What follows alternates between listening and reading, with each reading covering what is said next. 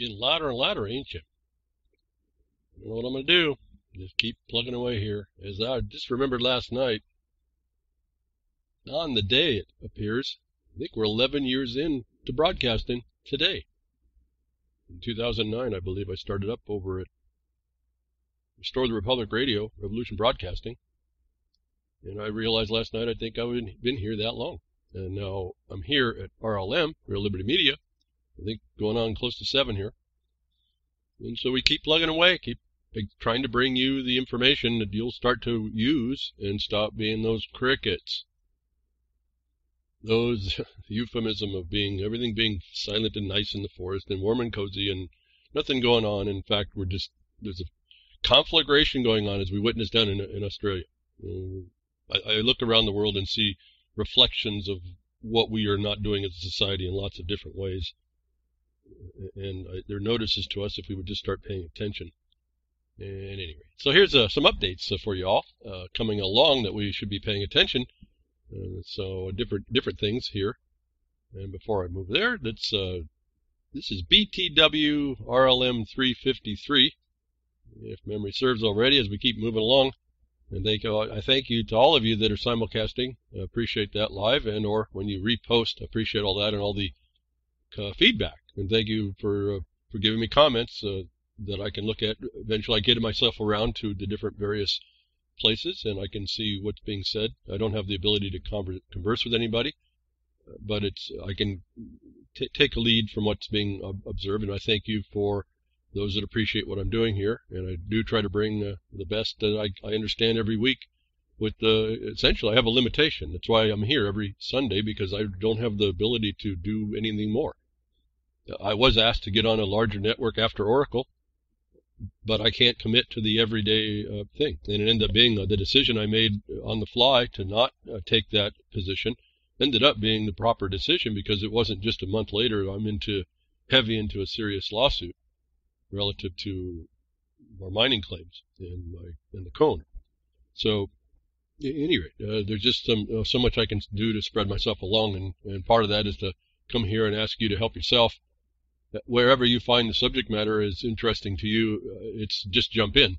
Whether you really know too much, you'll figure that out real fast, especially if you have a question you can ask me. And I can tell you within my realm of experience, which has been getting more and more vast as we go, and more importantly, in dealing with these things, you understand the underlying creature that you're dealing with much better.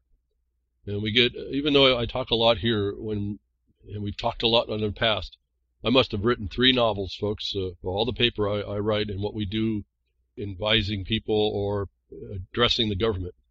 The ignorance is endless, it seems. And it's all written down for us on these certain subject matters I have found to attack, given that I'm there because they were attacked. People who claim to be an authority but were not utilizing those authorities correctly to attack and harm us. And so that's where I started to get focused. And this is why I'm here today. I didn't start broadcasting for many decades after I started learning about this stuff. So anyway, here we are, 11 years now, I think it is, if my math is right. The Common Core hasn't interfered with my mind. 11 years on, I'm still trying to tell people there's a problem that you can resolve, and here's what I see you can do. And I would hope everybody steps up at some point. Not many do. And I don't know why. At some point, it's all we have. The attack, people want to ignore, but it doesn't go away, and it's getting worse. And thank you to the listener who sent me 2 links that allowed them to understand more what I'm talking about, things happening out of policy universities and think tanks essentially coming out of Kanukistan, from whence all these things come down upon us, these punitive harms. And they're simply policy decisions. They're not law at all, as I tell you. Was able to see those videos and clarifies what we're dealing with. It's nothing new. For me, it's just clarifying the layers that we're dealing with. And the way I tell you to do things really it tries to get rid of all the overburden that comes with trying to deal with this vast amount of attack in your life in lots of different places. As I go through the years and we respond, we try to refine. I try to refine for anybody that I work with, particularly the colleagues that I have worked with for well over 10 years now. I was working on this long before I started broadcasting, to refine what we do so the workload isn't so heavy. And that has its own merits all on its own. We've really seen a lot of good cause there. If I can reflect one of the conversations we had with the government, what we submitted as a 6-page comment relative to the waters of the United States definition ends up being 40-something, 47, 49 pages of them explaining how essentially addressing everything we said was wrong, they addressed and said that was wrong. Now, their answer wasn't as good as it should have been, but the point was we were part, at least, if we weren't exceedingly helpful there for what come out, we at least identified the problems particularly where no one else had done before. Now, I'm not saying we were the cause. What I'm saying is everything we put was a wrong relative to that definition was addressed in the rule when they revoked the new rule for the old one. That was the bad answer. The old one got me involved because they used the old one to beat down on the miners. And so it's not necessarily an answer, but you can show yourself worthy of what you do against this oppression, that these policies that we can find through the one link that was sent to me by email, and I passed it around in my Twitter, will explain to you in part, very small part, that this is real. These people are insane. These people are after you and have no real reason for it. They certainly don't recognize your law. And when it comes from out and foreign, like I tell you, into and is accepted inside your system systematically, like in through your university system. And if you don't think the think tanks of Kanukistan are the similar in the United States, or the university system is not the same as the university policy system, or that the federally funded Udall Foundation, which is policy consensus, is not all part of this usurpation of your life, you're really missing a big deal here that really causes a lot of our trouble. And it causes the whole, if you will say there's a whole, like left idea, this is not even that at all, but you see that it foments that whole nonsense. And as long as the people on the right start thinking it's in a politician somewhere, or that your ideas of what you think is correct, your libertine ideas are correct, and you don't do anything against them, they are going to make the world in the future what they want. These policy criminals, essentially, all I can tell. And I don't even have a personal thought about it. I just know that they're doing it wrong. And I identified the Kanukistinian connection, even though I didn't go in. I didn't understand. There's actually a lot of depths here. That's why I don't touch near the depths I could on this broadcast, because I can't get people to do the very first step. But in our lawsuit in 2013, with the legislation coming through, I noticed that they were adding what ended up being compact legislation, which right off the bat is a constitutional crime violation. They say violation, it's a crime. The states were actually getting in compact together in order to do these environmental impositions, but they were only policies that were turned to statutory law. And then I noticed in the words, they were using the word province. Well, in the United States, on the two levels, on the two upper levels of what we deal with, what we the people think we deal with, there are no provinces in the United States. And I said, well, that's now an international compact, and that's another constitutional violation. And so right on the face, none of these, if you look, it's easy to identify the crime against us. It's how will you respond? Will you respond is now my problem after now 11 years looking at this. In a way, I'm actually shocked at that. But hope springs eternal, I suppose.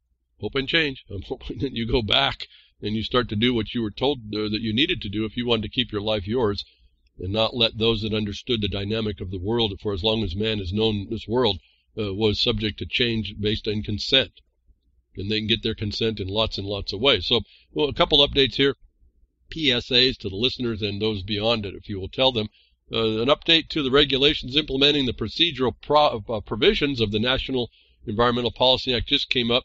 I would ask that those of you that are in public lands or have the federal government using NEPA to interfere with your private property rights in the states and wherever, you should be involved. You should go look at this. It's another 47 pages of what I considered a bunch of blah, blah, blah. When you find out it's not supposed to apply, the problem is it's not in the rule, it's in the application. And the people that are running the policy agendas, feeding it down through the system and convince these policy bureaucrats inside the agencies are the ones that turn these policies, turn the law on its head and implement the policy contrary to the intention of the law. And so the rule looks good, but the implementation is wrong. is something you need to focus on. So here's an update. We got a few more months to do this. Doesn't mean your mind goes away and says, oh, if I'm interested, I could wait. No, you have to start looking at this now. 47 pages of information if you want to read. I got to page 2 and I'm realizing major failures going on right off the bat, and it has to do with when you read the rule. It's only supposed to apply, like it says, to federal actions. But what's scant, if at all, mentioned is that that's the point. They talk about actions but don't put the word federal in front, and the way it's and I think that's a policy rat that did that so that you don't understand this is really supposed to be strictly applied. NEPA is really strictly supposed to be applied to federal actions. Now, those federal actions by the courts have been extended. Then it used to be major federal actions, as NEPA said, but now it's wherever there's major money involved.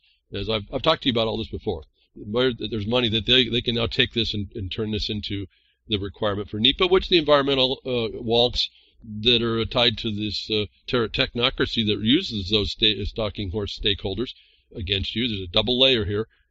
They will use that in order to interfere with your property rights through an agency. And also, they also talk about in the first part of this collaboration. All you hear about is collaboration. They give lip service to coordination. The coordination is your private property rights protected in the county on the things of county concern. Now, when you understand all this stuff, it's not that hard to keep up with. You're just looking for this thing. You're not looking to get, I don't get into the blah blah of the regulation. First of all, I've told you it doesn't apply anyway. What I'm looking for is where are they harming us with it?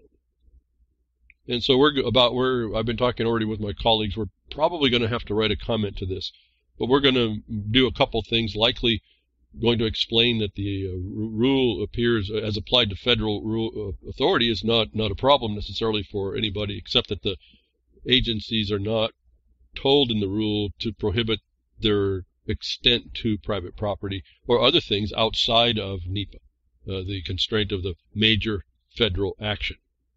That's a project plan or demonstration. And so here you have a comment period. Those of you that may have rolled your eyes and say, I don't want to do all that, well, fine, you're helping the problem if you have a property yourself. And this goes down to your states, too. So your states, because this is from the Council of Environmental Quality, this NEPA rule, it attaches to the states through your state DEQ, which state DEQs were made strictly to apply the federal law. You think it's a state agency, but it's not. It's a state agency in name only, essentially. And then the state made a state law relative to water NEPA, environmental concerns, and you think it's all state law, and it's not. And so this is a big defect that gets rolled down that you can step up here, no jeopardy whatsoever, put in a comment that's learned, referencing the law black and white, and show what you know and get it on the record, and then be part of getting this thing constrained, like we were able to do with the waters of the United States, notwithstanding the misstep they've done to revert this back to 1984 rule definition. We at least see that they made an explanation of why they were wrong. We already understand all that. It was in our comment. They did give a lot of lip service to private property in that rule. That's what they do here. And so if you remain silent, these policy rules get moved along, and that's what comes in the future to take you out. I said a lot more there than I was going to. I have a link for you. You go to the Federal Register. You can file your conversation, your comment with them. You can find all the information you want from the listing, and it's not. You just have to understand a little bit about what it's supposed to be. You can look around the news and see how the EPA is taking NEPA and killing people with it, their property rights, causing big problems. You can see how they do it to production in particular. Everyone with a patent that ever got imposed upon by NEPA standards, which, again, is a supplemental act. It's not even the act in the first instance. It actually needs another act to implement. This is the act, I'll tell you, though, that tells you, you'll read very carefully, it's supposed to look out for the mankind's environment, and the balance is in favor of mankind's environment, what they call human. They actually have two different terms in here. But they're not supposed to, environmental concerns do not override and prevail against the needs of mankind. Now, we have looked at that and said, so that I can communicate to y'all what this ends up boiling down to in function, the needs of mankind end up being the things of county concern. And that's, now, listen carefully, they will bring rules through what they call landscape level management, when in fact it's watershed management that you're looking for. Landscape level is a political term. It's built-in statistics, what they say is best science. Watershed management is what you need to focus on, because that's the reality of your watershed. Everybody lives in some sort of a watershed. Everybody. Somewhere, somehow. And they're all bunches of them, and they all have different characteristics, and they're all managed to, under the law, they're managed to best suit the needs of the people, if you will.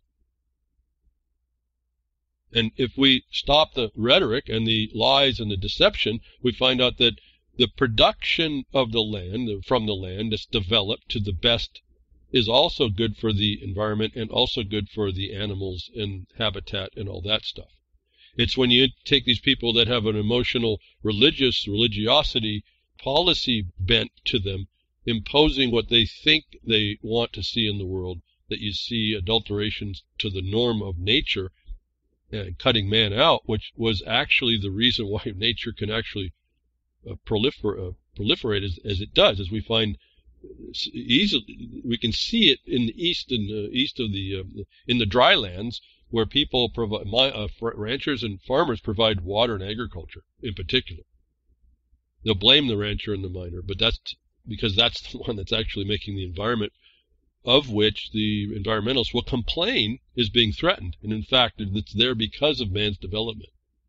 And so they throw this whole thing. Policy criminals turn this whole thing on their head. They just look at what it was, answering a question that someone had.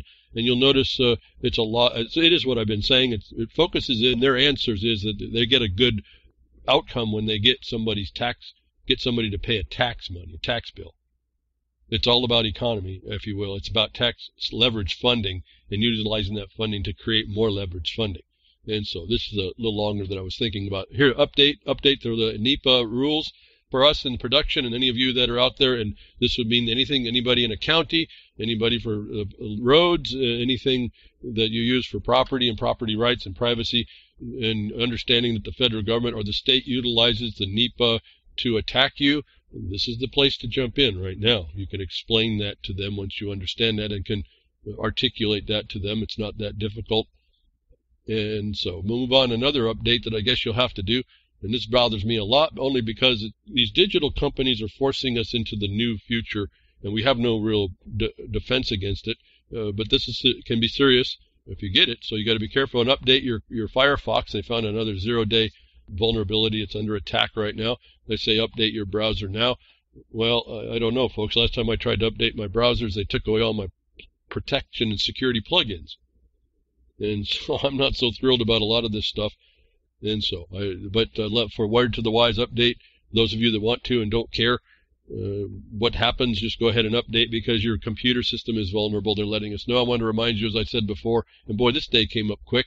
I'm going to be crunched to get my files backed up. Windows 7 ends support. Just want to remind you, those of you at Windows 7, my concern is, as I found out when XP support ended that day, folks, my computer died when I had XP on it. So I got another system here. I had another system running, which was this system. Now this one's running out. I'm concerned that I'm going to lose this system in a couple days.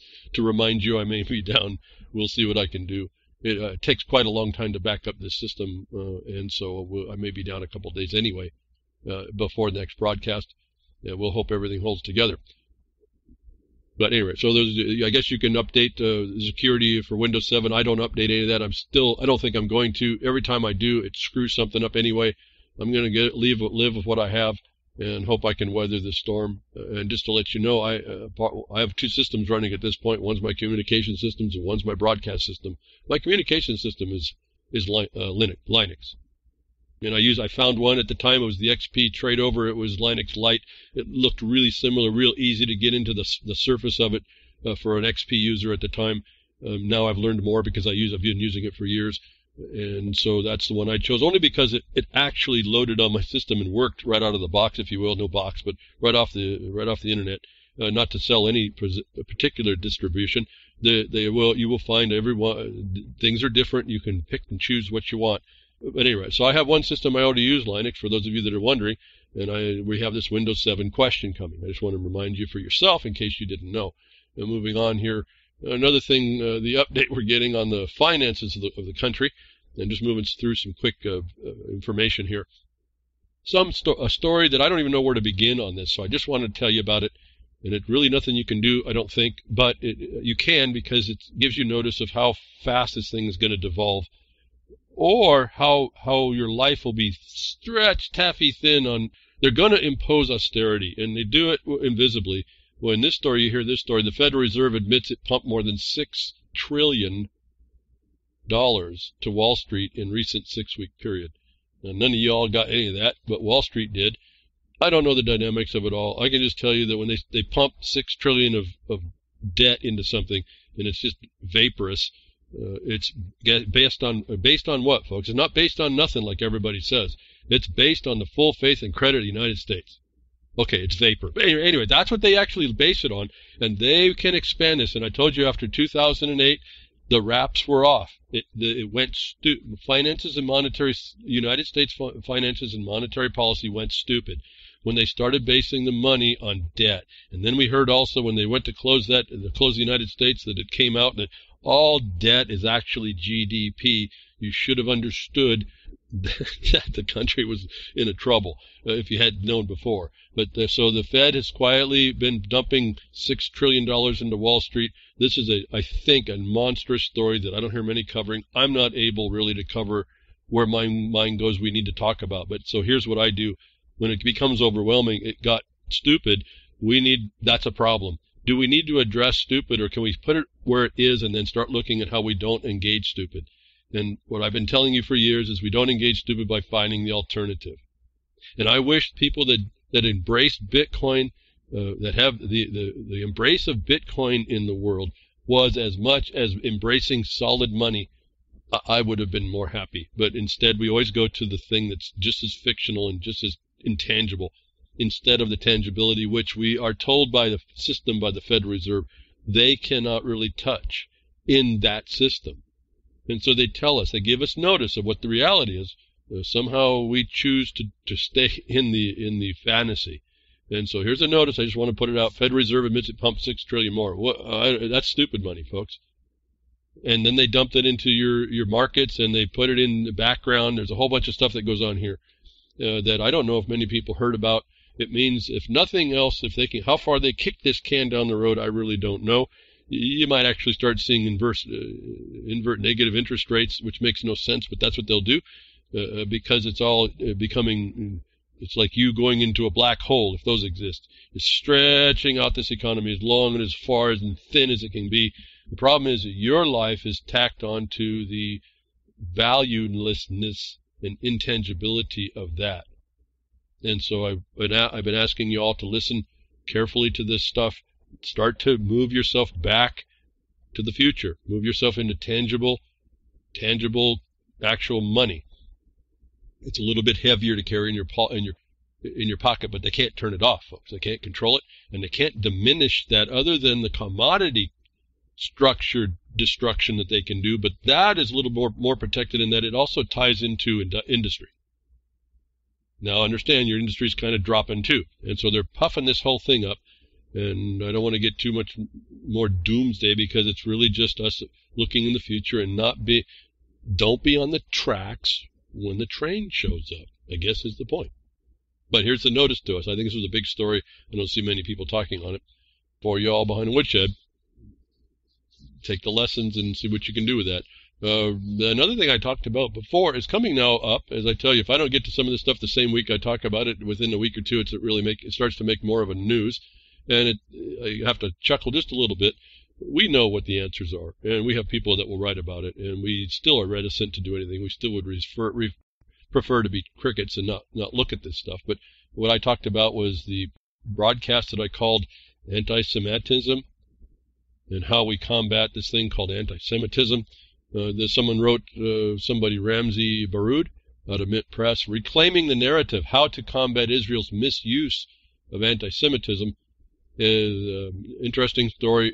When you read what his view is, he's got a much more focused view on the Palestinian condition. My view on that is he speaks similarly, though not in the same words, that we have to get back to the core understanding of what's going on there, and not allow this lie, the perpetration of this lie on the Palestinian problem. And I don't want to sound like I favor one or the other. I've already told you my answer to this is pretty straightforward. It has nothing to do with favoritism at all. It has to do with the facts you can produce to the land. And I understand, the way I understand this, what's the dynamic, the Israelis are not the seed of Israel, and the Israelis are an anti-Semitic euphemism for another political cause which has no rights at all over there. And if we reduce the rights of the land to the people that can prove the right to it, not by conjecture, not by politics, not by having a big uncle with a lot of missiles they can send in and threaten everybody, or a military that they can't pry out with anything, then maybe we will have a much more peaceful world. But see, it's not meant to be a peaceful world. And anyway, this article touches not the way I told it, but it sure sounded when I was reading it, the semantic language that's being used as euphemism, if I go to the light side of it, is being used to destroy a condition and bolster essentially war crime. That this writing was kind of identifying that same thing, and I wanted you to be able to see again. There's just another voice out there. We've got to reduce down to the core issues. We've got to stop allowing people to drag the conversation out and then hide underneath even euphemism, which is I deem that to be even an insult. This is not just euphemism. These are calculated terms utilized to destroy people, their property, their lives, and give some thing the air to breathe that is a destructive force no matter where it goes. And my thought on that is, so if these people are so bent on putting a political regime together and occupying someplace, why don't they just take all their money and go buy an island and then do it there? See, again, there's an easier, more peaceful way to decide this. I've suggested a long time ago, why doesn't the United States make a deal with Mexico and give a little bit of Baja California to these people? I don't understand why we have to go to war, and that the whole idea about this is going to war. And I do understand. What I'm saying is, on the surface, if you're good intentioned, you're not going to come up with these sorts of answers. And when you start seeing these answers, then you know that you can tell, again, you know them when you see them. The intention is no good. And so that continues, and that intention can be identified, like I said, in all the stuff I talk about. If you got some guy, some groups up in Canuckistan making policy, thinking that they're the bee's knees to understanding righteousness in the world, and they come into your land with a policy, it's just an answer to a question to how to make more tax, and they come into your land, that can't be good for you. That you allow it means that maybe you're not good for yourself, and I think you need to respect yourself a little bit more. Now, I could be wrong, but then aren't we looking at ourselves as being hypocrites to have another voice in opposition? And if we do have that opposition, then we have a little bit of scruples in us, much more than those people that are trying to invade our land. All they want to do is take you out or take your stuff. And so this is what's going on here. I know that the title doesn't touch on the anti-Semitic nature, but when you read the article, it does. I just wanted to put this forward. And this got me on to the invasion and the wrong acting and semantics. We're back to the discussion. What's gone on here, and I just wanted to touch base again. All these articles are kind of touching base on some prior stuff I've touched, but they're ongoing, and they're the problem, and they've allowed somehow in the last few weeks and maybe a month or two, I've noticed I can take a little bit of these, and maybe I'm hoping I can notch it up just a little bit to bring people more present to what can be done specifically and how to identify the specifics of the attack and what to do to either neutralize it or destroy it so that you get back what is trying to be stolen from you. This brings up the idea of Virginia and the Second Amendment. Well, I got this story here, which is kind of interesting to me in the thought of a people in a society that will profess Second Amendment rights, who give lip service to the constitutions and the power and the limitation of power on all the officials, but come out and do things and allow things that are not correct. As I think I clearly explained what this idea, this concept called sanctuary. I hope there's nobody that's listened to me or hears it today that believes sanctuary is what it sounds like that is. I hope you see it's not a place to be, and it offers no protection, and it's not constitutional, and it wasn't the act of the people, if you will, the posterity. I'm taking the Virginia reference because that was so clean. I hope you people appreciate that one. I hope you went and read it. The first 3 or 4 articles of the Bill of Rights in Virginia are very clear and concise. And that can be the model, if we don't know, and it was one of the 13 colonies, or one of the originators, that could be the model that I would apply. In fact, I do when I talk to people, to every other state, whether or not you had that understanding in your state by the Constitution. It works really the same way. That's why I say, once you understand a method and a principle, it's universal to a place. That's why it's important to understand walls and jurisdictions and borders, is because you can apply that same thing everywhere within that border. It's not a question. So Second Amendment sanctuaries are now expanding into Kentucky. As the movement goes nationwide, Americans will not be enslaved by anti-gun governors who violate the Constitution. Boy, you know, that's just I would bust out laughing if that was not such a serious misstatement. My view on this was that the sanctuary cities moving to Kentucky, we've actually heard that they're moving further out than that. This article does pick that up. It's more than just Virginia and Kentucky, and this is the problem. I've forgotten that Colorado and Kansas is also have done these, but this is again the problem. Even the heartland doesn't understand, has no heart for the Constitution, gives lip service to it, would rather construct a sanctuary that doesn't work than understand the constitutional power that they have to stop it and institute that. And that my focus has been how to do things at least better, if not correct.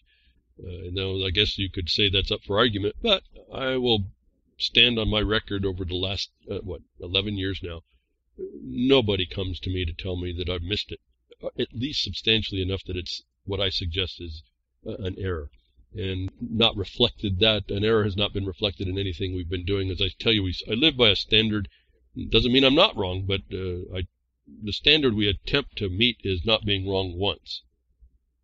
And that's a high, really, I can just tell you, it's a high standard to double check, triple check for. And then you hold your breath even so when you think you're knowledgeable about something and you're applying it correctly. But so far, that's been the case. And until I get a word that it's what I'm saying is completely just Looney Tunes, I'm going to continue down the path that I think you need to follow, better than what I see sanctuaries is. The cancer is spreading across this country. It wasn't started in Virginia. It was already in Kansas and Colorado. And those of you that want Second Amendment rights and you're listening to me and you feel appalled at what I just said, you don't understand the condition. You need to go listen to my Sanctuary Cities broadcast just a couple weeks ago. There is a certain way that you can address this much better than your emotions, much better than talking about old dudes. The cancer that's spreading, I think, is a psyop injected into the place that people feel good about, that they took on instead of the little bit harder work of understanding their actual constitutional power. Again, I've explained that. Now, that said, I noticed some things happened in the last week or two, stories coming through that people are putting like through Twitter, and I look at the things, people are responding. I don't know how I don't know how to describe it. They respond out of their sense of, you're going to take this gun out of my cold dead fingers, that kind of attitude, which is okay.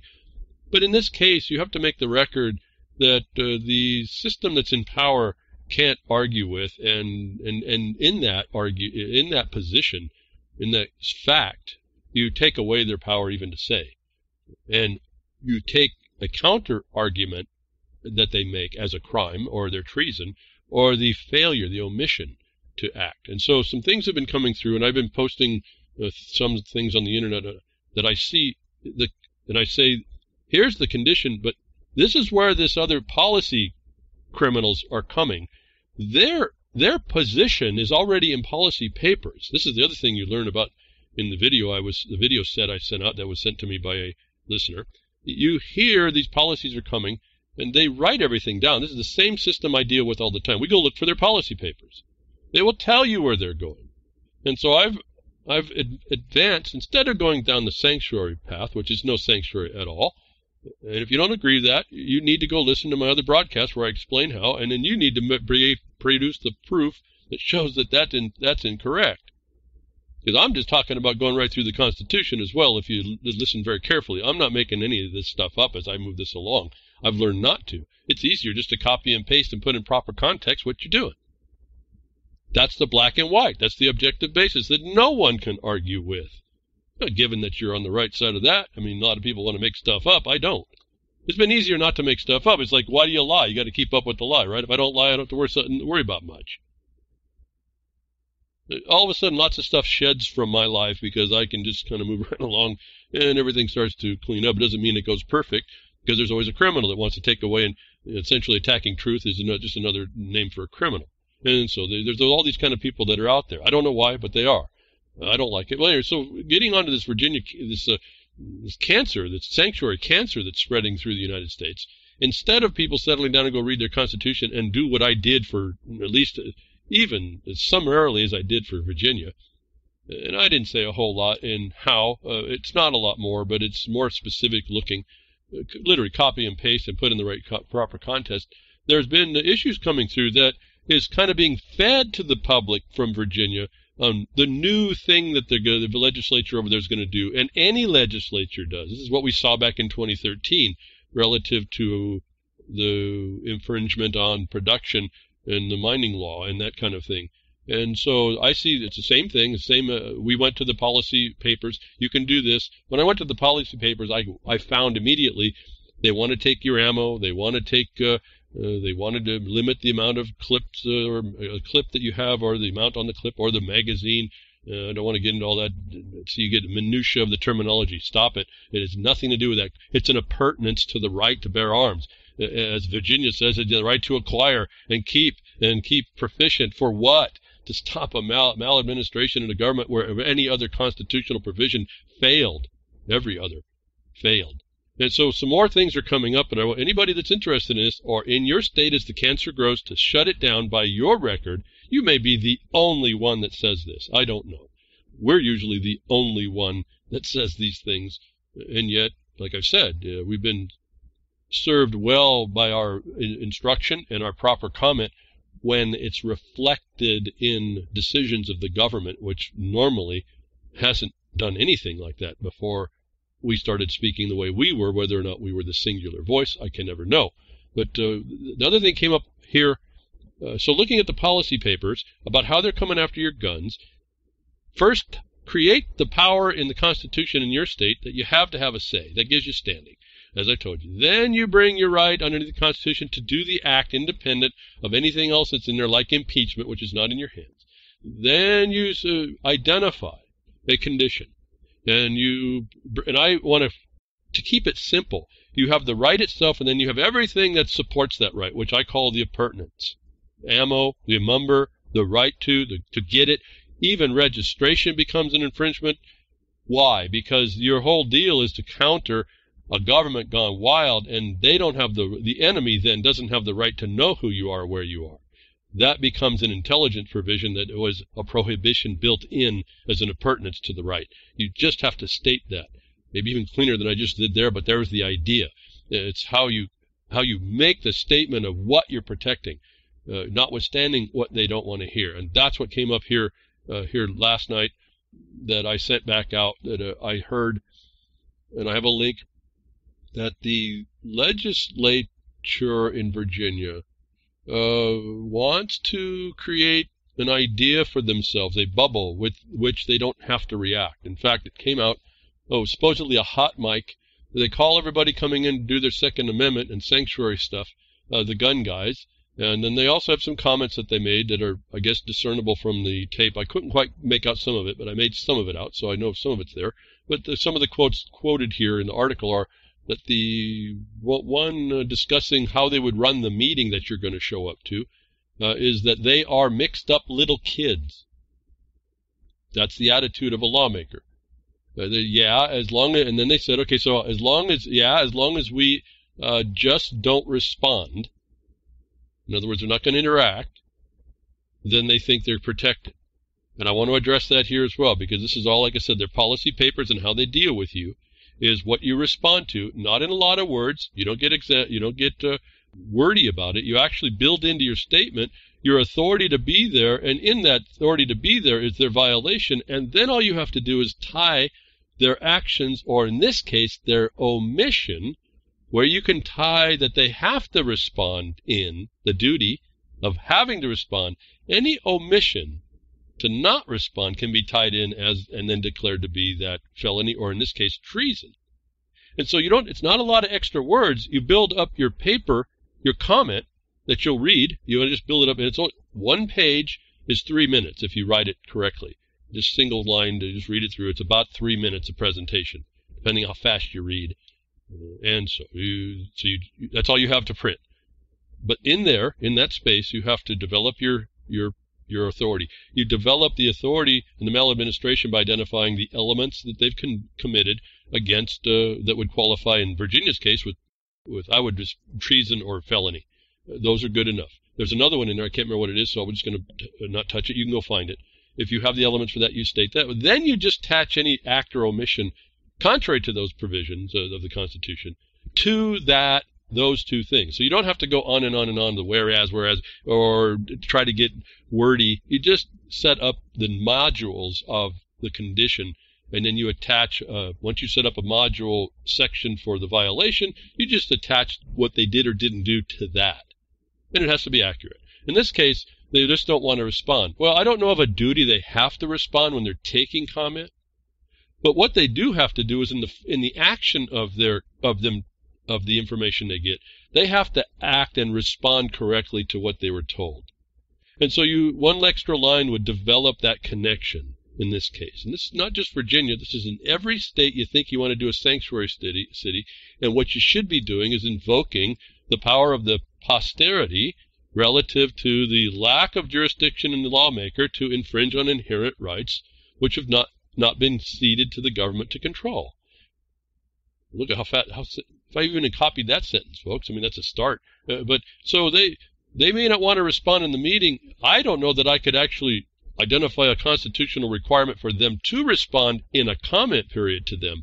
What I can impose upon them is after they heard the comment, the notice that an omission to respond pursuant to the Constitution and the comment would be deemed to be treason. And you've already laid out before in that document how that is relative to what I said before. So I want to touch base a little bit here. I throw these on the Twitter they're so summary, folks. I can't even tell you I hesitate, but at least I put it out there so people can read it. I hope people pay attention. There's a better way to approach this, better than the cancer of sanctuary cities spreading across the country. Stop giving lip service to those constitutional rights. Start empowering yourself with them. Don't talk about some old dude. You claim the posterity. I know it sounds odd, but you claim to be part of the posterity, having the right. I'm just going through Virginia Constitution as I read it, just as I read it to you. If there's nuances, you will have to fix those or add to them or massage those. But I think the basic approach is valid, completely valid. It's just a matter of what you're going to say and how to go about it. So here we have, you now have been given intelligence. The lawmakers are sitting there just for you to go away. Whatever you say is not going to be responded. And I've found that you need to, in your comment, add that the omission, remember, felony, extortion, coercion of a right, the extortion of a property, or conversion by when they both exist, is done by an unwarranted act, commission, or omission. So when I see this, we just won't respond. Well, that may be right. Maybe some of you that read better, faster, more in-depth in your state can tell me where they have a duty and obligation to respond while you're in comment. I haven't really found that in a nice, solid statement. But I do know they have to act under the Constitution constitutionally. And that's the notice you impose upon them. And you state these very same things that you heard on an open mic. That's their attitude, and you translate that to a record. You state the very same thing here. You state it to the record, and because of that, you address the next notice that they may think they cannot respond. They may think that they may have mischaracterized your status of the posterity as a little kid, but their oath of office and their position requires that they respond constitutionally, and the failure of which it will be deemed treason for the purposes of fulfilling the Constitution and arresting the maladministration and the treason and the felony that's committed.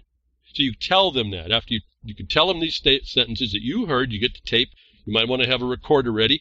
You might want to draft a transcript, make an affidavit that that's what you heard, and deposit it in the record. Make your record first. Why is we doing it this way? Sanctuary is not going to work. The constitutional power on the record will, and now you have the record in black and white that was made giving notice to these people that want to come and steal your stuff, who have the presumption of the right and the power of the gun behind them as government, and the forces to do so. You will give the record that they actually don't have all that. And anybody comes and aids in the, now we're in equity, anyone comes that aids and abets that is just as much committing treason or just as much the felon, and it becomes a misprison of those failures. And where do I find a little bit of that example? Just go to what? Have I read it over again? If we want to see some of those terms, in the federal side law, you go to what? To 18 USC 3 and 4. You got the act, and you have the accessory to the act is misprison. So you can pull this together in very short sentences when you make your comment. If in fulfilling, let me add another contextual thing here. If a bunch of you got together and realized that what you're saying you need to say is a little bit longer than the one page I'm saying you got to fit in for a 3-minute presentation, if they give you the 3 minutes, whatever the time is, you might want to get together, as we've done, different people essentially just read the next page. They have to make a new introduction, but they add on the next amount of information in notice. And so you can tag team the notice in the record, and you complain that 3 minutes is not enough, but you're going to have this part. The next guy or gal gets up and does the other part. You don't have to tie it together. You just freestand it and do your next set. So the record you can rely on in the future was made completely, even if your statement's longer than 3 minutes. You tag team your effort. Well, I've been hoping you all would tag team your effort anyway before going in, not sanctuary-wise. No, I mean, I don't even know. I don't even have a thought in my mind there's another way to go, actually. And what are we doing? Does it take away your Second Amendment right? No, you're proving you're doing it peacefully the first time, and they're going to be recalcitrant in doing the constitutional duty they're obligated to, perfecting their crime, giving you the right under at least the Virginia Constitution to effect, as the Constitution says, the posterity gets to decide on their terms. Okay, so anyway, I hope people are picking this up. I don't know. I hear myself talking. I know my mind is qualifying all this, saying, okay, that's working out pretty good. And I just think, well, who's picking this up? And you all shrug your shoulders, and what do we do? And this, and I'm telling you, folks, this is how it starts. You always see even if it's a lie, you see the government officials, you should just follow this. Even if it's a lie, they always throw out a lame excuse about why they did something. You heard that in the Iran thing. Just throw out the lame excuse, and that gives it up. That's good enough. And so I'm asking you to make a substantial presentation that is founded in black and white objective basis, and you go with that. And you do that to offset their attitude. You see an attitude, they're going to dismiss you. They did this to us in 2013. I told you this in the other program, the other broadcast. They get out, or you get out and you protest on the steps. You're not talking to someone that doesn't want to hear it. They hope if they're quiet and you'll go away. They're just going to weather this thing. Well, it all depends on the record that you make. I'll just tell you, when they go to this attitude, I would have to say, notwithstanding all the passion and all the correct ideology around the gun, the Second Amendment, and all the things that you're saying about the old dudes, none of it has been telling them that they're in trouble for what they're doing. None of it. When we see this attitude, I know we've done something wrong. I'll just put it in this context. I step back. I re-look at what we've done, and I think it's been every time we've looked at it, we've found something that we needed to do better, that we've submitted in to give the better notice. And sometimes we see the capitulation, like we did on the meter, not the 5G, the meters, power meters. They capitulated. They didn't go all the way where they needed to go, but they capitulated on a position. Or we see them ignore it, but the notice in the record is to take away their reliance on the ignorance. Okay, so that if you saw their reliance, they take a reliance on this. That's why they come up and they do this plausible, even though it's a lie, it sounds like it's a plausible reason for why they do what they do. Because then that's the statement. Like I told you in Virginia, the Attorney General had to come out because of his position relative to that tact. They have to come out and support that position in an Attorney General's position, which now is like rolling downhill to the jurisdictions. They had to do that. That fortifies their position in the future. Okay, so now you should see chess moves going on here. I hope you see how this thing starts. There's a reason why they do things. They're making a move for anticipating something in the future. This is just not what you think it is. This is a whole setup of moves that have been already set up before you, and your job is to eliminate their ability to make those moves. I hope that's something here. I don't know. Yeah, folks, my mind's going through. I don't know what else to tell you. I'm telling you what you need to do. Not what I think you need to do, what the Constitution says, what the way, the dynamic that we are in, the foreign influence that's going on within these people. They also tell you that they admit in this that they're not going to adhere to the oath. They just think you're kids, little goats. You're the human. And they think that they have the ability, because it sounds to me when I hear this, nobody, with all the passion I've ever seen go out, nobody has actually held their feet to the fire by the black and white. And given the impression that there's going to be able to execute on it. Now, that's the other element that I was thinking about. That's why the majority is all important here. This is like what I tell you. The occupier, the international rule, whether it's unwritten, written, whether it's just knowledge, or it's there, and it says I think it's the first rule they understand. As an occupier, you don't piss off the natives. The majority is the evidence that happened. All right? And the majority happens to be the black and white objective basis on when the community in Virginia, and I'm not talking just Virginia, you have to go find this very same stuff in your constitutions in all states. It'll be there, even if it's, as I said, if it's not there, you got this equal footing condition that you can rely on. Anyway, going over down to Virginia, you then bring the fact of that into, to bear upon the condition. You just state it. You focus your power in where it's supposed to be, and you bring in the fact that they have stated they do not treat you as the posterity. That's a fatal error. They don't intend to treat you as the posterity. They want to treat you as animals, and they will hope that you go away. That's an admission. They don't want to hear you. That on itself is not actionable, but it can be made as a record statement and showing that that's the duty. They do have to consider what you say when it's proper and lawful. The omission to consider is the problem. They don't have to respond to you during the meeting. They do have to respond in their actions. You tell them that. Short sentence. And so I think I want to stop there. So much to talk about. So many things to go on to. But I just want to keep giving them some ideas here. I don't know who's working on this. I'm talking in the blind. But I want to be on record, I guess, if it ever goes south, to maybe have people in the future consider different.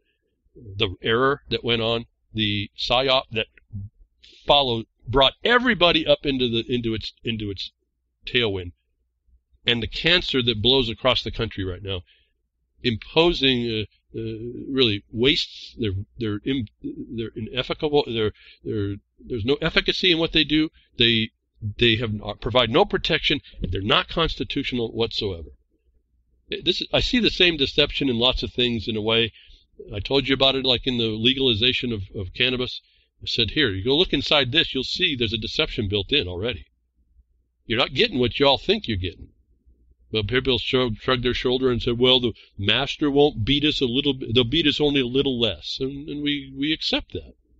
And so I won't belabor that problem in us. That's just our fallen nature, and I don't know what to do about it. Not that I don't have my own, I get tired too, folks. I don't know what to tell you, except that. I do get tired. Oh, I can only do so much. I've had to reduce my amount of focus in what we do quite greatly, because there's just not a lot of people helping. And the mass of angered, riled, alarmed community in Virginia, at least in other counties, you'll see it in other constitutions, Is that violation of international law where the occupier went too far? You can identify that. I told you, they weren't supposed to alarm the public like this. And then you alarm the public by treason or felony or whatever the other thing is, and by this. And so you can have that statement as well, as I try to bring words to some of my thoughts just off the top of my head that I would be putting together in a document myself. So I guess there it is. We'll move on about this. We respond, I put in a childish nature. We do respond like kids. We respond like little goats. We don't respond to make the record of the importance of what we are saying, supported by the black and white, to assert the importance and put the burden on the one that's reticent to be faithful to their oath, even for as much as you may agree with it or not. That is a contractual agreement to something that you can attach as long as you can put yourself inside. You do that in a few words. I told you that last broadcast about this. And we see the failure to do it that way allows them to say you're just a bunch of children. In the backside of this, I believe, in the background, I believe they know that going to sanctuary was a trap. And that's why the Attorney General came out and said so. They know that. But you all, as the community, the majority of the people, haven't figured that out. And when they continue to go, as I said, when they continue to go down this path and disregard you, even in an open mic, even though you weren't supposed to hear it, it's a truth. But it means you're doing something wrong. And when you do it right, you have two options there. A criminal will still disregard it. But you're in the position that you made it. It was in the black and white. It was in the law. They have no defense against it, and they can't rely that they weren't told. This is no different than the point of first contact, I tell you, in the bag of law. You throw the law in their face. And it's not wrong. It's the correct stuff, but properly interpreted. And you throw it in their face, and now they're of notice. They can't rely on their ignorance. They can't rely on anything the courts have ever given a cop. And it's getting worse, folks. But anyway, let's get me over to the Iran thing. Acting like children. I can't tell you how disappointed I am relative to the response of Iran after the killing of their general. Not that I'm supporting any Iran in that context. I'm looking at, again, we're not going to meet peace if we don't take the responsibility to act grown up. And so this is a kind of like, it's starting to become a theme. The people that are occupiers just ignore the childish nature in us. And then the other side, they try to see if a childish nature will work. And then we start fighting amongst each other as children instead of stepping back and taking the most circumspect response that we need to. Last week I told you that as long as Iran doesn't attack the United States, this thing is underneath Iranian control, if you will, in the perception side. Well, that didn't last long, because what comes out later, after they did the attack, another airliner went down. And so what I had to say last week, and what I was hoping would be this story here that I found, Iranian revenge will be a dish best served cold. And this is a sentiment, I don't remember now, it's an old adage, that you hold back any revenge and you take your time with it. You hit someone where they least expect it, when they least expect it. And that's what I was hoping. If you will, my belief that there was an ancient Persian intelligence working here, that was destroyed pretty quickly when Iran, under its current government, went and got ahead and sent missiles on over to attack government bases, United States government bases. Now, interestingly, up front, there were no casualties. That caused me to start thinking about a problem. And for us, it's a thought of who's really running things. And again, it's the reflection. The carnival mirror keeps coming back in my mind. But Iran did not take revenge while cold, on a dish served cold. They came right back. They actually raised the revenge flag the first time they've ever done it. And then they wanted to, revenge the killing of their general. And then I thought it was peculiar what they did. They caused, in a revenge of a hero, a martyr in their country, they plotted and planned no damage to the United States servicemen, no damage to much more than buildings and things. Now, the scary part of that was that did telegraph they can do something, and that was kind of neat. I thought that this was just like two people telegraphing their capacity. That was kind of interesting. But to use that to revenge someone who is a very important authority in your country didn't rise to the level of the purpose. And so here's what I thought, here's what kind of occurred to me on some of this. Because the Iranians were rash in how they did it, and they said this attack was a slap in the face of the United States. Then they shot down it turns out they admit now they shot down a passenger liner because someone mistook the airliner as a threatening airplane, which they then blamed on the United States for instigating, which I agree with a lot. I agree with the instigation. Again, it's an extension of the cause. It doesn't eliminate their own finger on the trigger or automatically killing 176 people in a passenger liner.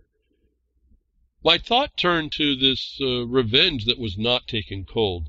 It was taken not even as a revenge. It ends up not slapping them in the face. Had they not been so eager to show off, we likely wouldn't have 176 people dead. That said, if the United States hadn't made up the attack on the embassy, we likely wouldn't see that either. And this starts to show you how things devolve. This may have been the worries of the Cold War. Someone sends off nukes just because of misinterpretation. And we've heard some of the stories, at least on the Soviet side, how they did come very, very close to just protecting themselves, but it was false signals.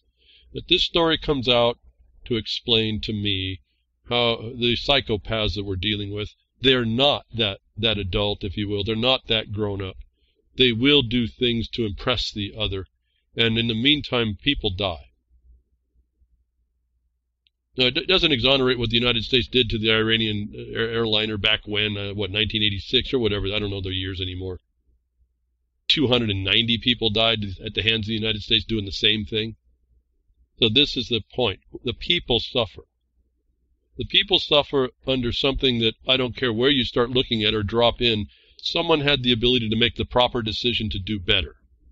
What I keep asking you all to think about, step back and think, how do you do this better? How do we start going down a more peaceful path to address very serious violence if we don't?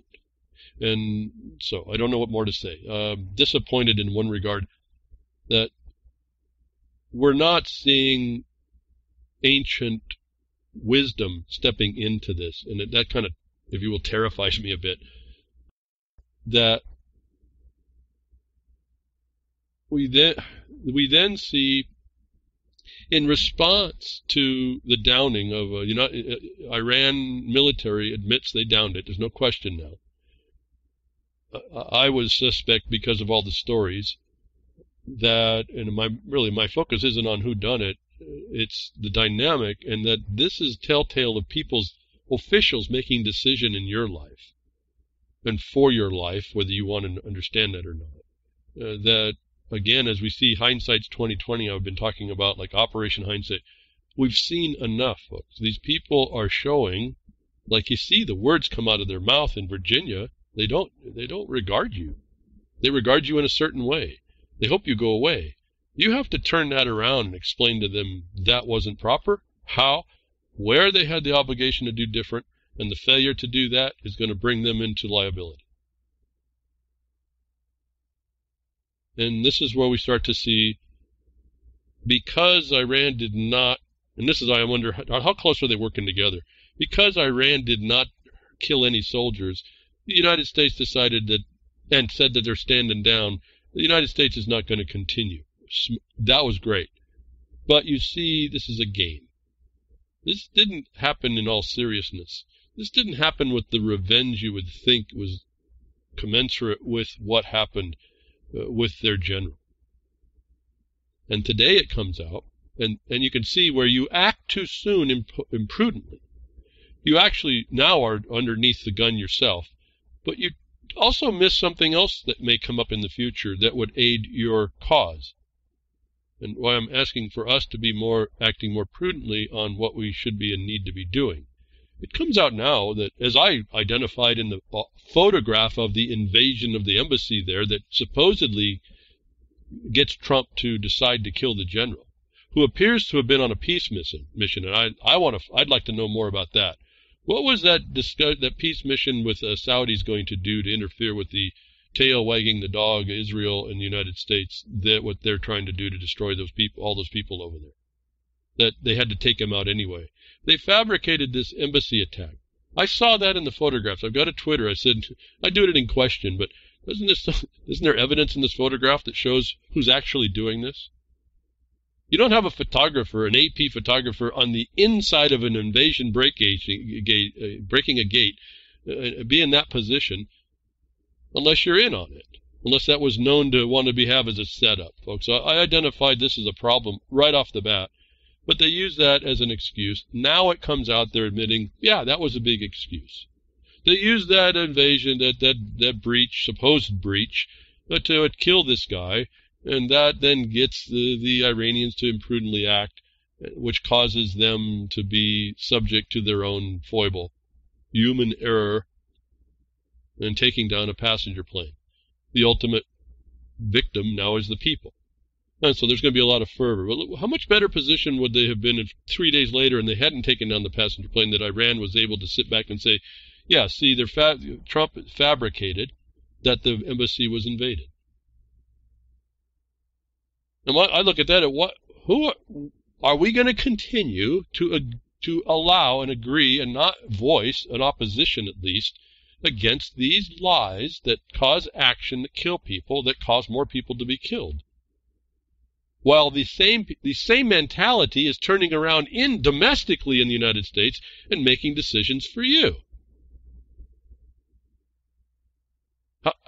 When is enough going to be enough? And so what turned up, too, was an interesting little dialogue that came on the Twitter, again, one of the places I get the news. It was a Senator Mike Lee talking about this power now that Trump has created in this, what they call now a dictatorship, to do that at all. And now that the Senate is now having second thoughts. They want to have a debate. And apparently the executive branch, remember now, go to branches. You've got to keep your mind in this establishment thing. This is what this is all about, how this is all circumvented.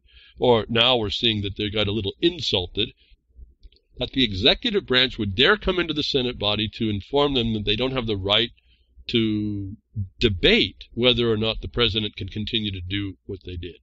And so for 5 minutes I'm watching this senator moving his hands and pensively discussing it while Rand Paul is standing next to him. And he's talking about they're insulted and they should be able to have the debate. My response to all that, folks, and this is when you start getting back to the beginning steps. Again, Trump set up the excuse. This is I identified in the photograph that I saw. This is a setup. To be given an excuse that we didn't know later to go kill someone who was actually on a peace mission to do something else that could seriously affect their rationale and reason and support for what the Israelis and the United States government's doing in those countries. That then the Iranians act childishly to do a non-destructive response that inadvertently kills, like a bad billiard shot, kills a plane load of people, 176 people or so, crew and everything. Ukraine, no less. Is the same kind of unintended consequence type stuff from imprudent action that I see going on in these statements where a senator, a Republican senator, is trying to rationalize to people why he's going to go and support a Democratic position to re-look at the powers of the president. Now, for those of you that just heard me and have looked at this at all and have been around since 2001 and everything that you can see there and anything I've ever said, that's at least a bit of hypocrisy. Why? And I answer this to that thing, and I sent this to Senator Mike Lee, and he doesn't respond, obviously. They don't really care. They think we're children and we don't have a clue, I'm sure. Otherwise, I would have been responded to, I believe. They think they can just ignore you and keep going, and it will do that. In this case, federal, I don't know how much control we have at that level, but enough of the pilgrims and the oppressed get up and start shaking their tear torches and pitchforks might actually get their attention, like it can do in Virginia. I asked this based on his presentation that we have, as a Senate, we have the right to debate whether or not to allow Trump to be a dictator on his decision and constrain this. I said, debate? I asked the question, debate from a Senate body allowing executive dictatorship paid for by a complicit Congress, $sign on the S's, complicit Congress, and without justification, a global war of terror which got us here? And stop attacking Americans too, I continue. Repeal PATROT, the Patriot Act, and progeny, pulling all funding, or you all need to resign. Hashtag hindsight 2020, hashtag enough is enough. Folks, this guy comes out and wants to agree with the Democratic side to have a debate on whether or not Trump can be a dictator when they handed that power to them since 2001. As long as we focus on what he said, we miss the whole point of why we got here. As long as we focus on the fact of 176 people died, and rest in peace, all you folks, you innocent people, because of a horrible mistake, admitted readily once they got the actual intelligence back from the military side, killing a bunch of people. Until we rectify this immature response by these so-called leaders, and we go back to the core, what starts it, and stop those from the beginning, we're going to continue to watch atrocities of this. And this is where I ask you, when I bring something for you to consider to do, go to the foundations. Go to the black and white. Go to the real interpretation. Don't throw your opinion. Don't make an argument. Find all the places of foundation that have been built before we got here, because that's really, as far as my study is, that's about all we have left to us at this point. And if we don't start at point one, no different, folks, that I have to approach every land question. The very first thing I want to know is what's your right to the property? Prove it. Let's lay the foundation of the right. Is it there or is it not? If we don't start from the beginning of every problem, we're going to continue the problem. History will repeat itself. What did I say last week? Break the revolution. Everyone wants to continue a revolution. No, you want to break the history that repeats itself. Stop the revolution of that wheel. That's going to take a responsible response, not one that they team you to be a kid, little goat, or how we imprudently act like children, when we already know the wisdom of taking revenge is served best on a cold plate, as I was anticipating last week, which I was completely blown out of the water in that anticipation. And here's the other thing that really has struck me. The people of Iran were joyous that their government struck back at the monster called the United States. They were joyous at that attack, which was planned to do nothing more than destroy some buildings. And miraculously, somehow it didn't. They didn't hurt anybody. They just did destroy buildings. But I also noticed the pictures looked like they were photoshopped. Perfectly round circles of explosive areas I thought were kind of interesting to notice, though I didn't do any analysis. I don't have the time. It's not my point anymore. I don't need to get into the minutia. I'm looking at how we get to places and how we're going to stop it if we choose to. The people rejoiced over an impotent response. And they rejoiced that the response met the value of the loss of the general who was apparently on a peace mission for their country. It is astonishing to me. And I realize that people are the same the world over. You will accept any kind of response. You're helpless and hopeless, and you don't have another power, and you'll allow it over to whoever is on the top, instead of standing up properly and taking responsibility, like we see. Like I said, the first 4 sections in the article in the Bill of Rights of Virginia tell you all you really need to know how this place is wired in some regard. Yes, you have to go out and find some of the vulnerabilities to the officers that are in that establishment. That's a couple more sections, but that's it. You can find everything you need in the first 4 sections. of the Virginia Constitution, and it applies everywhere. And in fact, it's how we go about just about everything we do, if I could reduce it down to those words. Your statement is nothing if you don't present your authority for why you have the right to make it, and then you don't impose a duty through their agreement in that in order to have a say, and then identify specifically the element of the harm. You don't start in the middle. You have to start in the beginning, from the foundation. And so we're back to this. How is it that this guy can come out? He's just a politician. I have no respect for any of these people. He thinks that we can be cajoled, and we will be until you change my mind here, folks, by doing something better.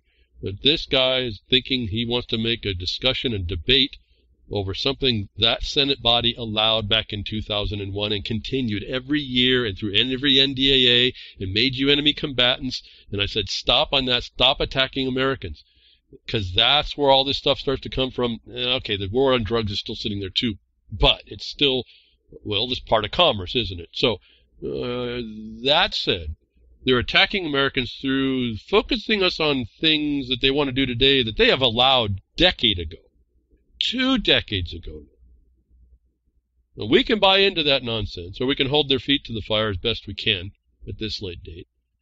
And we can identify where the source of our ills are, and we can hope that imposes upon, we hope there's a shred of scruple left in those brains, a shred of morality that gives them a bit of shame that they've stopped doing what they do, while you at home do what you need to do. And I've been talking to you about this.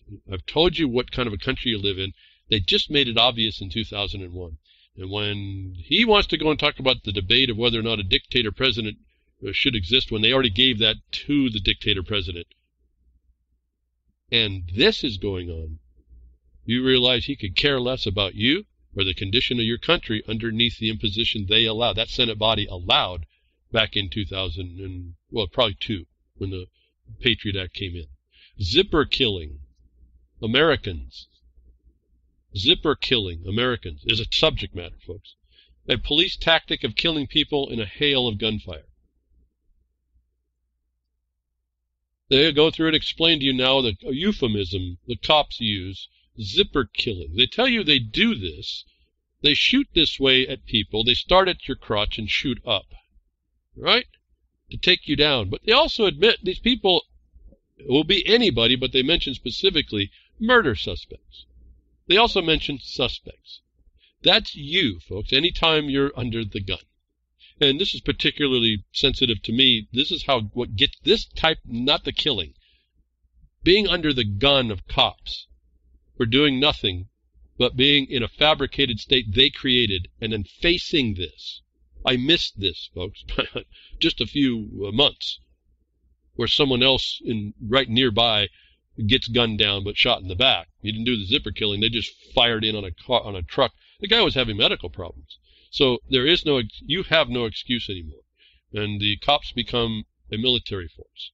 This was done to me, what started me into all this, way back in the 1990s. But now they're up to zipper killing. They actually invent this stuff.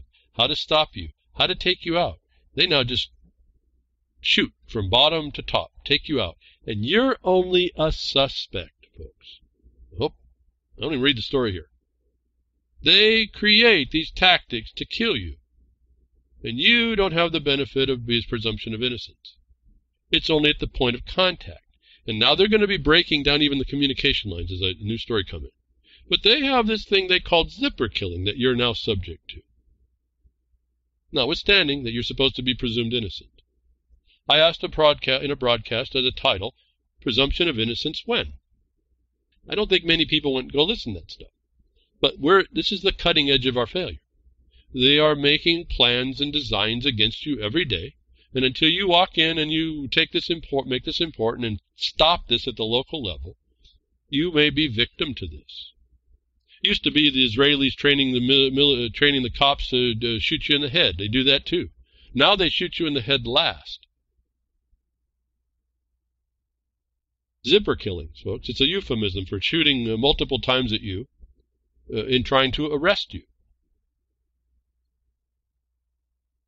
And then we get this this story today, just breaking today. Trouble understanding police orders constitutes resistance. Justifies use of excessive force. Taser chokehold, rules Oklahoma federal court. This is a given to us by the Rutherford organization. That's the gentleman I have a little bit of trouble with. Won't quite touch that word of military consequence, but this is where I want to go with this. You know that. What government? What kind of a government? What kind of a state do you live in when zipper killing is a tactic to take out innocent people, people that are presumed innocent? You're not innocent necessarily, but you're at least supposed to be presumed innocent. And then the federal court overseeing this and your civil rights. Remember, that sits there always your exactions they can put on you at any time. Cuz. If you won't believe it, if you've never heard it, if you're only the few people that listen and you always listen, you know what I'm saying. If those of you just starting to listen have never heard it, just go read Title 42 U.S.C. 1981 to go see that you are subject to extortions of every kind and no other. That's your civil rights. That's your equal rights. Now, we come here today, and I think John Whitehead here telling us a court case he filed was dismissed because the judge ruled that notwithstanding the victims, the presumed innocent guy's inability to understand what he was being told, and he wasn't being forceful, any resistance, even though he couldn't understand what was going on, any resistance was deemed sufficient to allow an immunity to the cops for the harm they put on him. What kind of a state do you live in, folks? I've been telling you this, where the federal court would come out and say that the cops, the military, can treat you any way it deems for its own security. Is nothing other than a definition underneath the Lieber Code, which, remember, the United States government kicked to the curb in 2010 murder memo, which also has been coming up here in the Twitter as well. No one responds to me. All these brainiacs that seem to know how to do this stuff, they don't want to respond to the most basic truths. They want to talk to you, talk about all the minutiae they know, and we don't want to cover the most important problems. At any rate, that's my frustration. Federal court says that you cannot understand something. There's no communication defect that you can use as an excuse to justify any remedy against the military that harms you when they try to apprehend you. If not responding is resistance, then when they knock you out, as they did in this case, isn't that resistance too? And then aren't they justified to zipper kill you?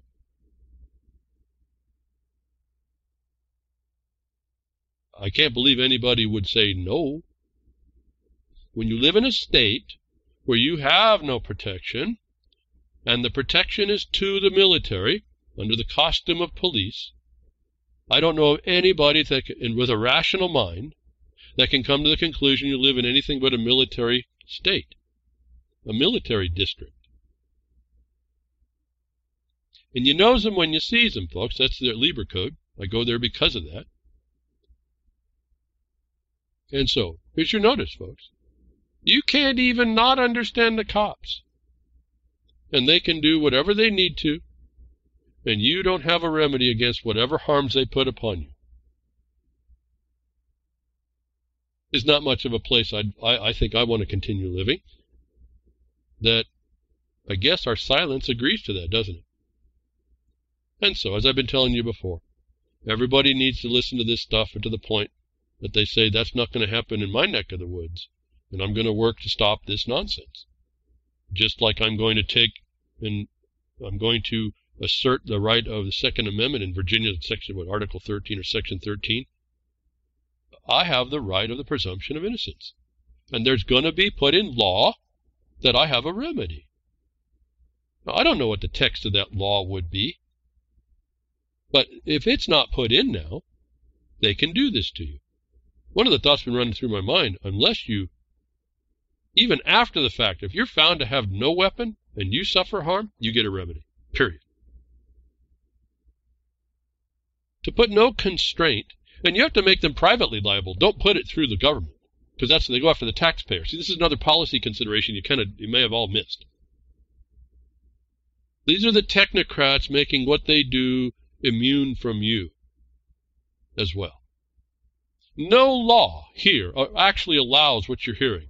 Tells you don't live in the place that you thought you did if you thought a constitution was working at this layer that you have to defeat. And until you step up properly, you're just animals to be dealt with by a military who protects itself, even if you're not a threat. I almost can't understand it. I mean, I can't believe I read this stuff. But it's here. I've told you it was coming. Now they've cut the line of communication. You don't even have to understand to be beaten to death. And now zipper killed, essentially. Because if non-action is resistance, then you being unconscious is just as resistant. I guess they can still do what they want with you, can't they? And you've been watching this happen. Everyone look at you see this train wreck. People getting beat down after they're subdued, and you wonder, well, but he's beat down. He's already 15 guys are kicking him in the head. This is why. This has already been in the work. This has already been a rule. Somehow the cops have already gotten the note. You didn't. Now that you are, what are you going to do about it? And I suspect this is going to explode. I don't even know what to think here. I don't see what stops any cop from doing anything. When you finally realize what the Supreme Court has agreed to in these people too, to be a military officer in the color of a costume of a police, the peace officer, you can be too intelligent and you can be too psychologically stable. Was likely not the license you wanted to hear the federal courts give to these guys. But you just heard it. You do not have a remedy against cops who claim that your non-resistance was resistance. I suppose if they walked up to you as drunk and you didn't respond to their commands, they could probably shoot you for being a threat, right? Because you were being resistant. They can beat you up and choke you if they don't kill you, and they can get away with it. How much more license of abusers do you hand to somebody here? When you see your government doing this, what else is beyond the idea when you look at everything else, at least you've heard me talk about, when you took the Epstein problem and how much help he had, and all the stuff that goes on and all the stuff that gets lost in the system, and you keep believing in that system without taking it by the horns, showing the very thing that they stand behind as being something that means justice is injustice on its face. It's the color of justice that's presenting injustice is that felony, multiple felonies again. As long as we stay silent in all these subject matter areas, this continues. And so I'm back to stating this religion that people believe in called government. When is that going to be enough that you start stepping up? You are going to be the government when you finally step up. Until then, the occupier is. And you will suffer this. Any one of you may not. But most everybody will. Anybody who's engaging in it most likely will know. This pretty much rips that whole... If this stands up, this pretty much rips off any limitation. What I've been telling you is you have to put the limitations inside on the local level. And how you do that is kind of exemplified in Virginia of how they're doing it wrong going to sanctuary, but how you can see in the Constitution how to do it right and do it that way. And replicate, if you need a model, replicate that in every subject matter area. In summary, like I said, my mind says that's it. I mean, I don't know what the question is anymore. Why are we dragging our feet? Why do we let these psychopathic children in the seats of decision make up stories and pass it off as reality and cause people harm? Again, the microcosm or the mirror, the karma mirror of the Middle East reflects on us, folks. That whole dynamic, that childish, impotent dynamic, that atrocious dynamic that went on, when you see from at least the Iranian side, that wasn't necessary. Not that I say they didn't have a cause. I'm saying it wasn't necessary. That the unintended consequence of that caused the death when they didn't have to respond that way. is us responding as sanctuary cities instead of going after what I believe to be objectively the more proper way. And I point that out only because that's what you've heard in the last few weeks if you've been listening. Otherwise, it's any subject matter that I will look at or address myself. So we're asked to, we're continually asked to not lose the faith because the official does wrong. It's a global message right now, and we heard this here weeks ago. Again, my tabs took me a while to get to this stuff, but it's all the same. And this is at Christmas Eve. The Pope on Christmas Eve. Don't let church failings drive you away from God. Folks, don't let our military, it's killing you, drive you away from needing our service. Don't let that drive away from your faith in what we represent. Was given to you in Christmas. The same attitude that allows cops to beat you down for not resisting is say, but you still should have faith in all this. Which this, if you get into the other side of the Pope on the religious side, that was quite the statement. Quite the statement. I'm not infallible like I told you, but don't let that drive you away from God. They won't define what their God is in that regard. In a way, that's a truth. But that means that you have to then separate your belief in a creator versus the imposter who subjects you to the color of the being that same thing. And this is where we get the governments. The religion in my church is just government. It's no different in secular government. They're doing the same thing every day to you. And because we don't denounce that part, because we let the semantics rule our lives, we get into, seems like almost every problem is perpetrated upon us by this dichotomy, that we do not cleave from us, and we keep attached to us. When the state is failing, the first thing they do is, well, keep your faith. And no one says, upon what, then? What did I say earlier? The Federal Reserve. Full faith and credit is what drives this thing. It's undefined, apparently. It's endless as well. No one questions that. Keep your faith, folks, while we do wrong. There's no different this statement here, as the Pope admits. He's not infallible. Notwithstanding all my failures, keep your faith. Keep your God. But I'm still the representative. I'm the vicar. I'm the authority. This is no different in one governmental sense as it is in your secular government that we just heard. Despite all my failings, despite I'm a psychopath, despite this is a caucustocracy, have your faith that this government serves you.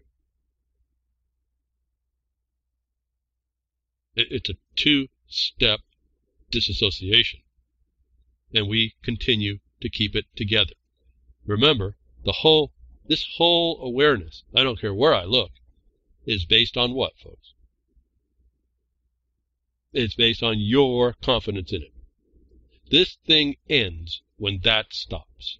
Whether or not the momentum that system created can be stopped immediately is a different question. But when your consent ends, it stops, at least for you, and likely for the other, once you can bring your thoughts and your intention to bear to eliminate it. Yes, keep your creator, but exorcise these that come under color to defraud you out of your rightful existence in life. Those that would send missiles against each other just to show each other you can. In the meantime, a bunch of innocents is harmed and killed. Stunning statement.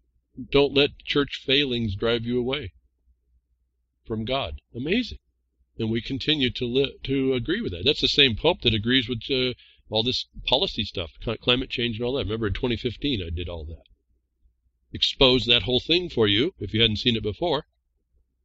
that this is an occupation on your life, and it's necessary that you throw it off. I don't know how each one of you will decide to do that. I won't even know how each one of you will decide to do that. That's been my frustration. But you're looking at being told the proof of the failures, and that they want you to continue your confidence in it. And they will continue as long as you keep giving the occupier, the things that occupy your life,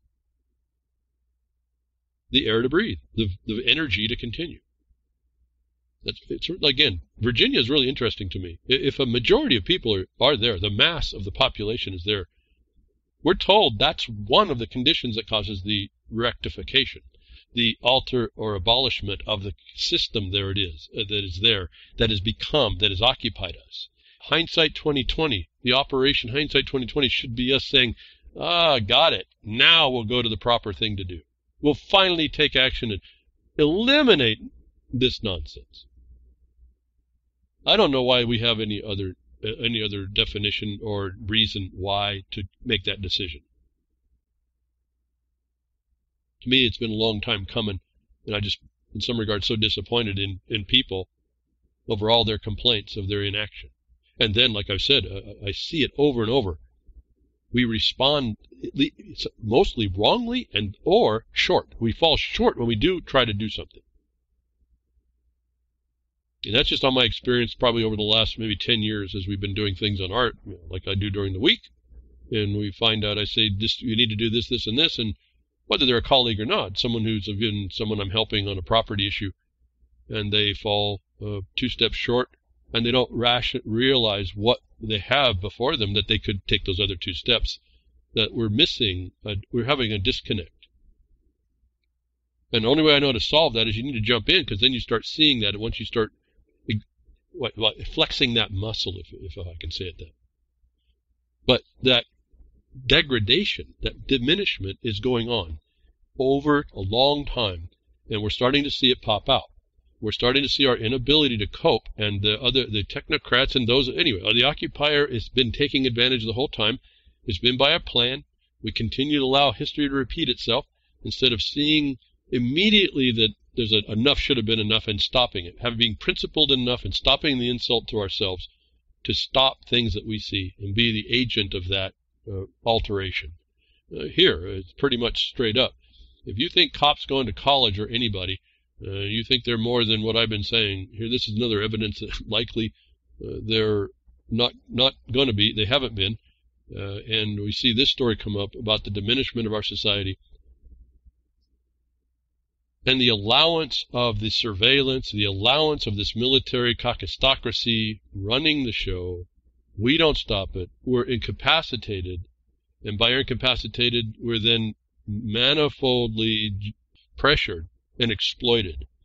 And these next 2 stories start to show you that the college students are we're seeing evidence of the problems, that we become a society willing to allow or not able to reject the control, the constraint, the dictatorship to our lives.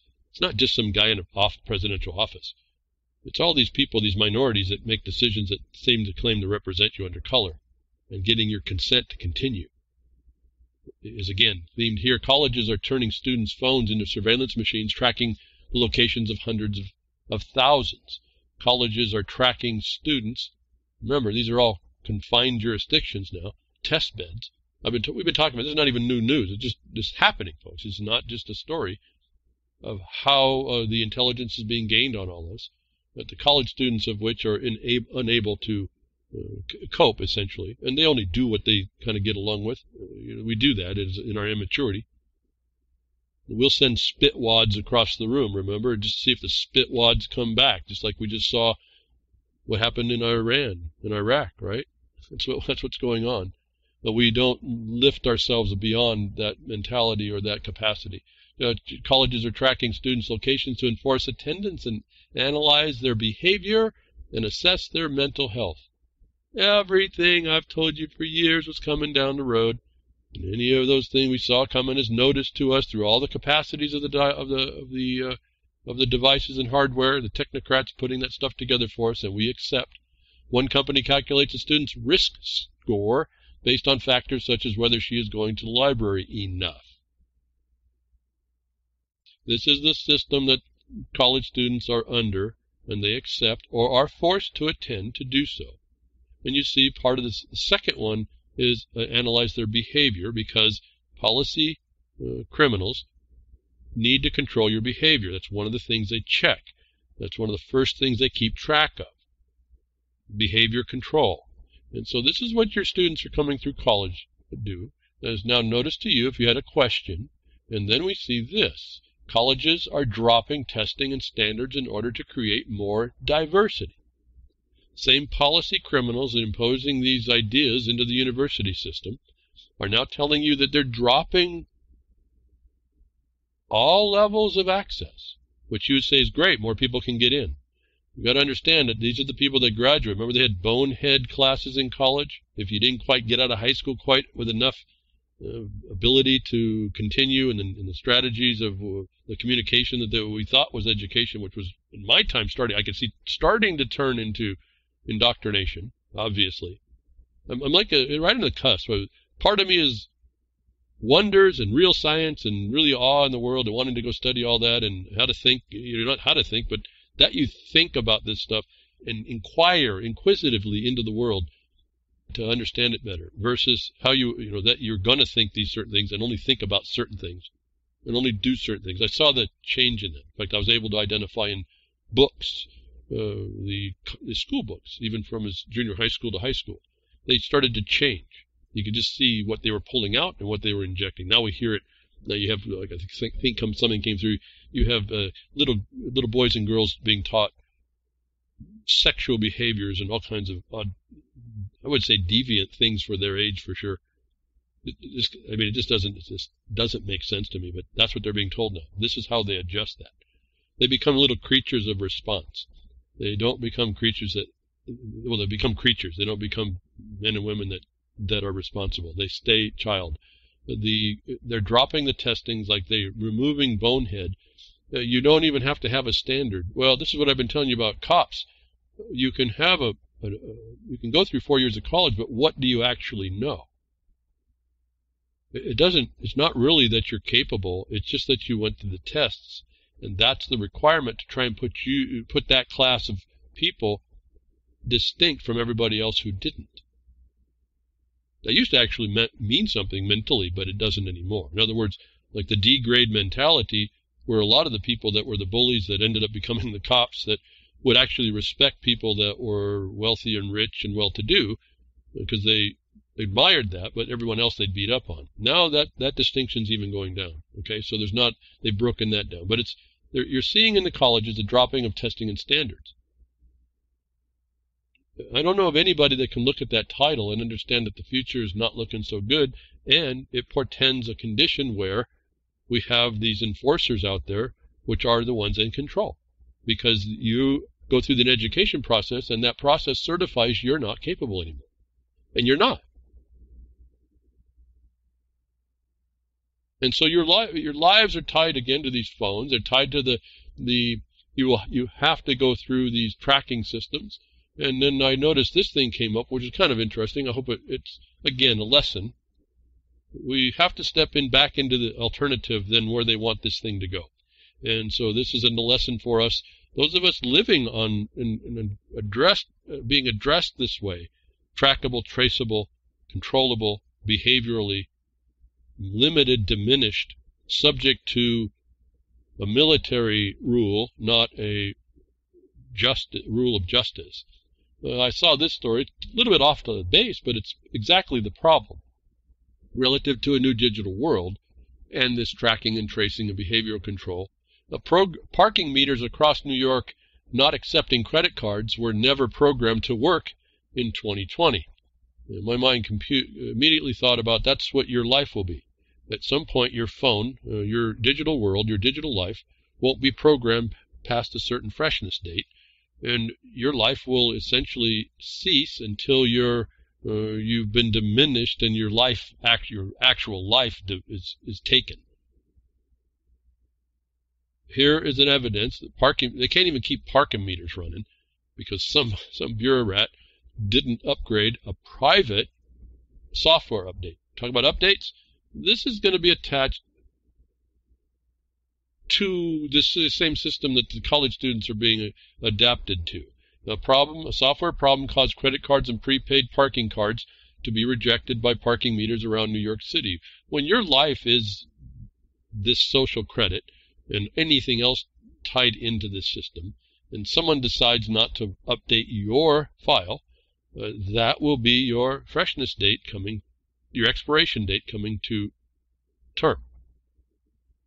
Whether by accident or whether by some bureaucrat, policymaker, bean counter's decision that there's nothing more they can extract from you, or you're just too much trouble. I found this story pretty indicative of that condition. I don't know what you would have thought. Yeah, just about parking meters. But it's about public-private partnerships, the disconnect, and that nobody in the government decided that it was important enough. But that's a plan. That's going to be the private nature of that will be handed to somebody as you see your health care, so-called. And I was going to do a story, but it just doesn't seem to be wrapped up that Obamacare, again, has a problem. Legally determined the core of it was not constitutional. Now they're still trying to salvage the severable parts of it. But just remember, that was your death care.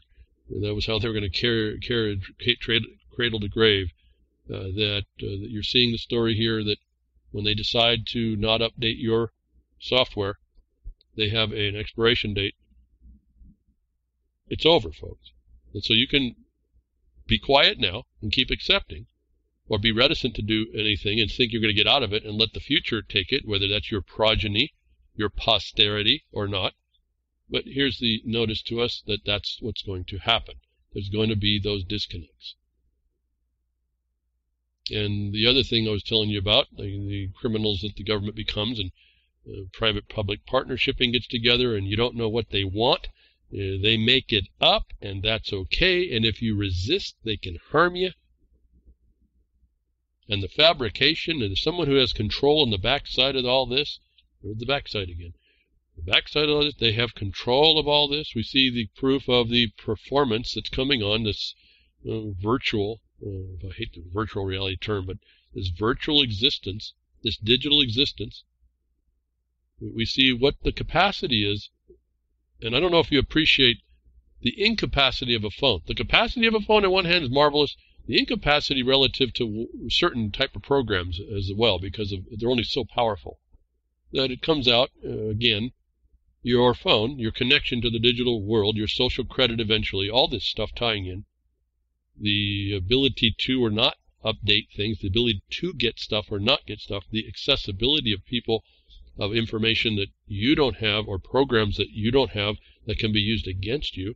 Continuing, updating the awareness, they can put you anywhere that they want. And like we've heard I've reported on all these reports and stories year after year, a Chinese deepfake AI app allows you, and this is, I think some people may have seen this, allows you to put your face, at this point on the app you get, put your face into film clips of, in this case, Chinese video of Chinese movies. They replace your face with the character in the movie. Now, that was a very popular app, but they've pulled it. There's some serious problems with it and its abuse, which people immediately got into doing. Nonetheless, it's an exposure that there's technology here that can literally make it look like you're someplace, creating a probable cause, if you will, that no one checks. It's just what the government runs on. You see that in the illicit FISA court condition, again, through the Patriot Act. They have to get rid of that, folks, and we have to be working to remove all of that in the progeny, as I said before. It's helping to bring this surveillance condition on. It's helping to bring on technology that puts you in places that you may not have been. Interestingly, in this link, and this is going from Cryptagon, he has this new listing of a new AMD processor, a 64-core Ryzen Threadripper, $3,900, which for a government, for me it's impossible. For a government, it's nothing. It absolutely processes this stuff in blazing speed, where I can see in the little app they give you for your phone, the anomalies, and eventually, for sure, the anomalies that you see will be worked out, that it will become very difficult to say whether or not you really were somewhere. As we move our lives into this world, when this digitization becomes our life, it becomes reflective of our life. You want to talk about a straw man, folks? All you people that get triggered on this? To be your digital man, your digital woman. It'll work the same way. And this is the capacity they're building into this. They're telling us it's available. They can replace you in a scene. And these are, again, these are manipulated stuff as well, but they could, I mean, as far as they're not manipulated more than they're handed to you what you can do. It's limited what you can do. But that's not on a government actor that essentially decides that you're too much trouble. And anybody that listens to me would be someone who would, well, if you actually spoke out, would be certainly on that target. And like I said, I was apprehensive talking on the radio because they just get sound bites and put your voice together. I've kind of gone beyond that because now they just take the phenome in 5 seconds. I don't even have to worry about it. I just know at some point I could be placed anywhere saying anything. And they'll have the proof, right? And so this is what's coming down. We can accept it. We can continue to consent to it.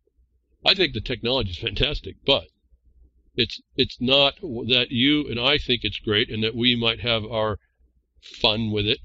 It's that I see these as the writing on the wall, the ability to gather intelligence, manipulate it, and turn up outcomes. If the President of the United States can fabricate to everyone's agreement that the Iraqis invaded an embassy that never happened, just wait till they can be able to put the beyond CGI technology into play. But it's on your life. And where do they start getting all this information? As we see, it can be through your phones, through the Internet of Things, all these smart, not so smart, not so intelligent folks if they're smart.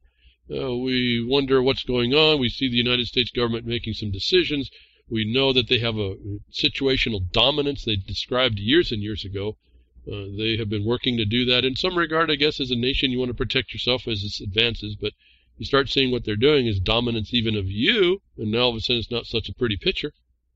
But who's involved? How does it go? Where do they get this information? And I don't know if I reported it or not, if it got away from us, but there was a complaint that these things, these satellites called Starlink that SpaceX was putting up was actually starting to interfere with astronomy because there's so many of these things, and they only have a small percentage up there. Well, now we understand that Elon Musk is not just this inert entrepreneur that can do this on his own, and he's such a brilliant guy, as we've identified, and as I've identified, and as has been told, like any of these other big companies, they're all connected with the government. We just heard about U.S. Space Force. We want to know how they're going to get all this information. We just heard that U.S. Space Force was funded. U.S. Space Force first launch goes for Monday night. It's already happened. The first official launch of U.S. Space Force is a go for Monday evening at Cape Canaveral. SpaceX Starlink launch is set to blast off at 9:19 ET. It went off, folks. The launch is sponsored under the new U.S. Space Force, which is signed into existence on December 20th by President Donald Trump and a sixth branch of armed forces. How was it that something that was never in existence and just started to get funding is already in place, running like the wind, to put these satellites that SpaceX already has to throw up there underneath your new Space Force? The establishment of literal space cadets, creating that Internet of Things up in space now as satellite links, not as some little innocuous internet feed, but as a military force now admitted in the blink of an eye relative to its funding. No different than I told you here, last week, we're looking at the reinsertion of the trauma-based fear we saw de Blasio in New York, was how fast the Patriot Act came up to answer to an attack on 9/11. The event I told you, I looked at the first images and my comment was they went and done it. Again, it's been in the notice if you knew how to look at the news. It's been in the documentation if you knew how to look for decades before. Here it is. Space Force just got paid for. Now Elon Musk and his SpaceX is already launching satellites underneath a military use. How much more evidence do you need to know to know you're under military control and dominance? And there's no limit. And the Patriot Act said so. And I told you that it did. I don't know how many people really appreciate that. Not that I said it, that it said it, that you are enemy combatants. You are now presumed guilty, and now you see they can zipper kill you because you have no actual presumption of innocence. That required you to step up and start making local demands that you do have it. And I don't know how to actually get to that more than to say you put a liability on those and private liability and you start making that notice to people. The brand new Space Force just had SpaceX launch a bunch of satellites. Now, those are probably going to be the space cadets. At the same time, you're told NSA allowed to unmask U.S. citizens without surveillance warrants. That's coming out of the courts as well. U.S. Courts of Appeal ruled Wednesday, and this is weeks ago, if not a month, that U.S. government can collect information about U.S. citizens without first obtaining a surveillance warrant, as long as it was done so inadvertently while illegally monitoring the non-national abroad, according to Reuters. Now, what's non-national on the Internet? I don't know, given all the servers everywhere. The point is that they can so-called unmask you without a warrant. All these surveillance links do that. This is all under military, folks. I guess this is my main theme. We can continue to try and disregard it, but that's the subject matter that we're under attack on. And to me, that relates directly to the Second Amendment, but I don't think we can solve it that way. I think we have to go this other path to show that we could solve it that way, but that we produce our action would be more peaceful.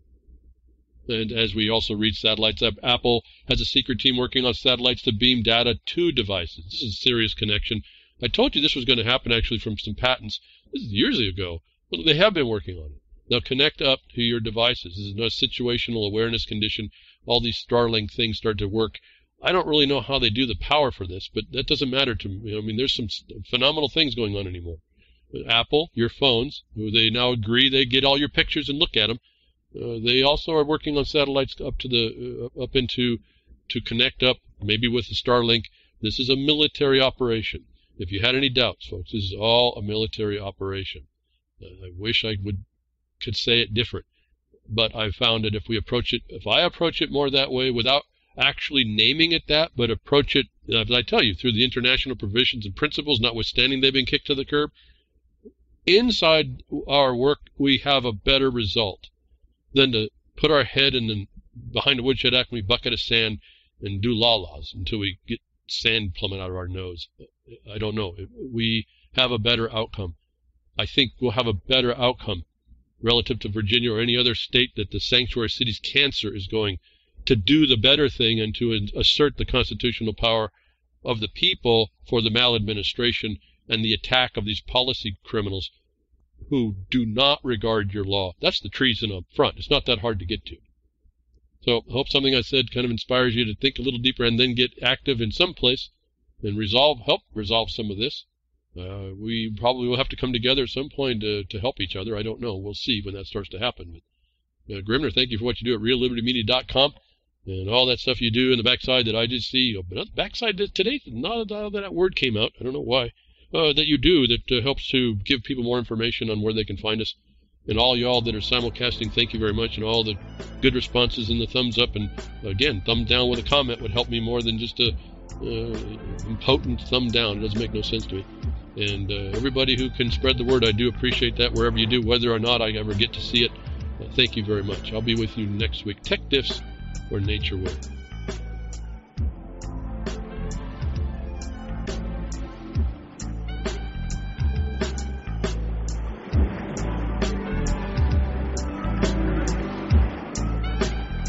Well, that's another lesson. I hope with today's information you can take it to those that misbehave. From behind the woodshed, leaving his mark on the beast, this is Hal Anthony. Till next time, journey with purpose.